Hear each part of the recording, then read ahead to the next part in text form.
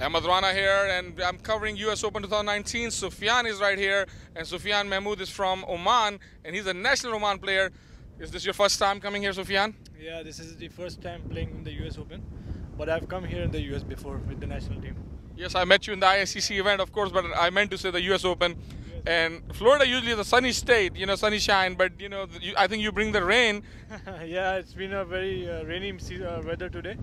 First match was also only 6 overs, and now it's a 10-over game. So let's hope for the best. Let's see. So Florida International that you are playing for, and they invited you the first time? Yeah, this is the first time they have called me. So you play the matches all over the world, right, so far? Yeah. And what do you see the difference between the other countries and USA? Well, just before this tournament, I was in Qatar for the T20 tournament. So I think that there's a good scope for cricket in the USA. The grounds are very beautiful and a lot of players over here.